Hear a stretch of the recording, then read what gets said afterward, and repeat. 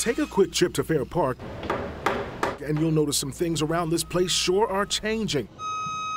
Scaffolding is going up, and construction crews are covering the Hall of State right now as the City of Dallas and Parks and Recreation begin a series of renovations and construction projects. You know, it's going to bring more people back down here. Some vendors like Patrick Berkey, moving into Fair Park for the annual Chi Omega Christmas Market event, are excited to see the renovations and restoration happening across this campus.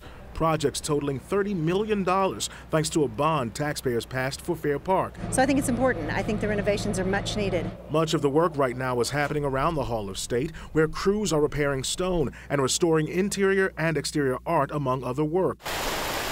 Beginning January, crews will begin tackling projects in the Coliseum. It's getting new arena seating, ceiling repairs, audio systems, and improved acoustics for concerts. I think it's huge for the city of Dallas and for businesses like myself coming down here for Chi Omega, for example.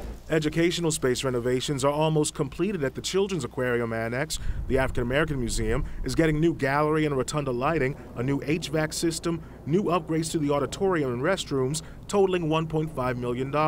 And across the lot, interior renovations are underway at the Music Hall to include new lighting, ceiling repairs, and improvements for those with disabilities. If we want people to continue to come to Dallas, then we need to make it look good. We need to keep it in good shape. The city expects all of the Fair Park construction to be wrapped up before the State Fair in 2020.